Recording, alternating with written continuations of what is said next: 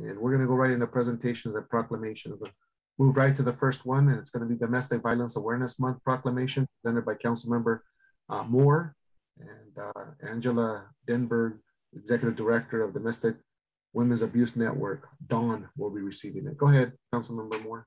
Thank you. Whereas Domestic Violence Awareness Month is held each October to unite advocates across the nation in their efforts to end domestic violence, and whereas according to the U.S. Centers for Disease Control and Prevention, 1 in 4 women and 1 in 9 men in the U.S. will experience sexual or physical violence and or stalking by an intimate partner during their lifetime, and whereas domestic violence is a significant public health issue that has a devastating impact on survivors, children, families, and our community. And whereas domestic violence can happen to anyone and is present in every community, regardless of race, culture, ethnicity, religion, sexual orientation, gender identity, age, or economic status. And whereas patterns of abusive behavior include physical and sexual assault, emotional abuse, isolation from friends and family, monitoring and controlling another's finances to gain power and control over them. And whereas the COVID-19 pandemic has led to increased incidences of domestic violence and added additional challenges to survivors seeking support, and whereas people with disabilities, those experiencing poverty, and many immigrant and refugee communities can face increased vulnerability to domestic violence and barriers to finding help, and whereas help from friends and neighbors, community education, and cohesiveness and coordination of resources and services among community agencies have also proven effective in preventing domestic violence. Now, therefore, the City Council of the City of Burien, Washington, does hereby ask all Burien community members to join together to proclaim October 2021 as Domestic Violence Awareness Month in the City of Burien, and urges all community members to support efforts to prevent and end domestic abuse and increase awareness and action on this issue. Dated this 4th day of October, 2021. All right. Go ahead, Angela. You have the floor. Congratulations. Thank you, Councilmember Moore. Thank you so much. First, just want to express my gratitude and thanks both for the proclamation and the awareness of Domestic Violence Awareness Month, but also the opportunity to speak to the council this evening. Dawn and the City of Burien have had a long-standing relationship, and I came on as the Executive Director for Dawn in June of 2019. And it has been an absolute joy and honor to work alongside the Human Services Commission, as well as had some opportunities to speak to the council. Dawn's impact started back in 1980, and the purpose has been to provide advocacy and support services that empower individuals, families, and community. And our vision is to live in peaceful communities.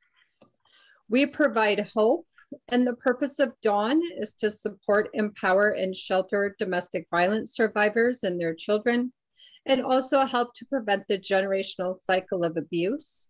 We also teach healthy relationship curriculum to middle school and high school. We have a partnership with Green River College. My mobile advocates are throughout the community in King County and South King County. We work with legal advocacy, mental health services, child advocacy. We also work alongside immigration advocates in our agency and really work to provide a violence-free beginning with the help of resources offered by Dawn, as well as many partnerships throughout the community. Dawn has started from a very small beginning of an office desk and a file cabinet and a phone, and providing and using homes of friends and family to help house domestic violence. Now, Dawn has grown to be a multifaceted agency, and on top of the mobile advocacy roles I was discussing, we also support and provide a 24-hour emergency shelter, as well as our 24-hour advocacy and support line, otherwise known as our crisis line, and really looking to be highly intertwined and continue to do the increased need for services in our region.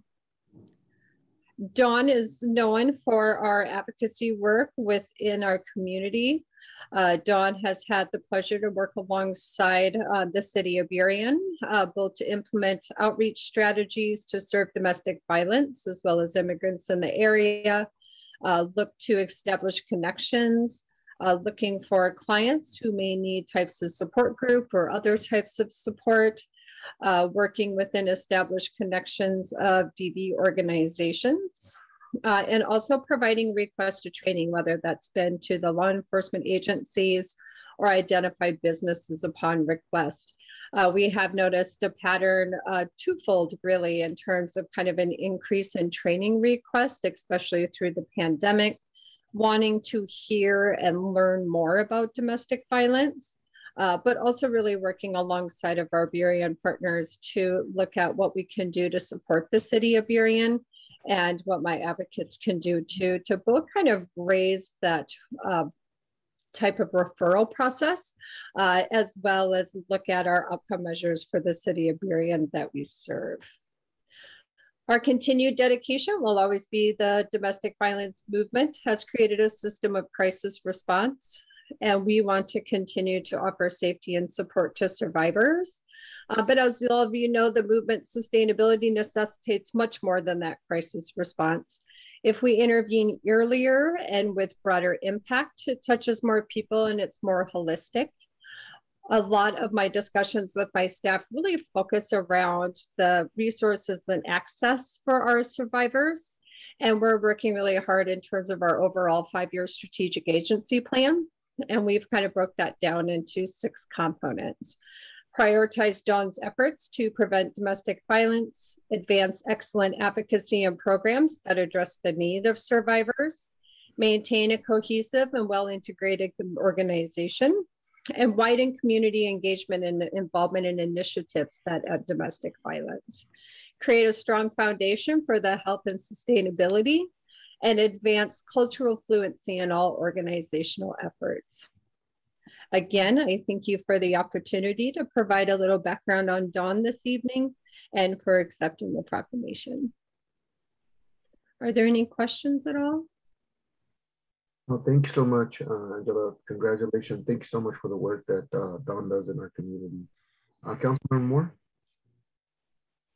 Thank you so much for being here, Angela, and for all the work you and your organization does for our community. I just was wondering if you could please give the public contact information on how they might reach you if they need help or if they would like to help support your efforts.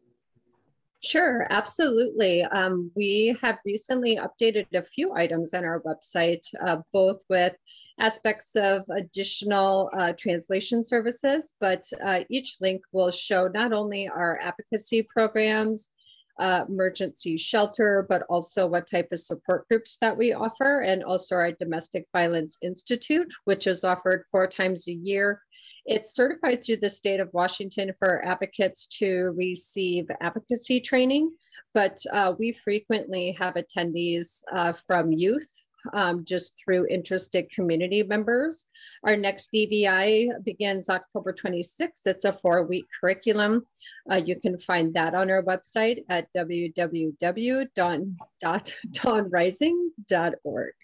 Our crisis line number is also listed on there, and that is functional 24/7, 365 days a year. Thank you so much.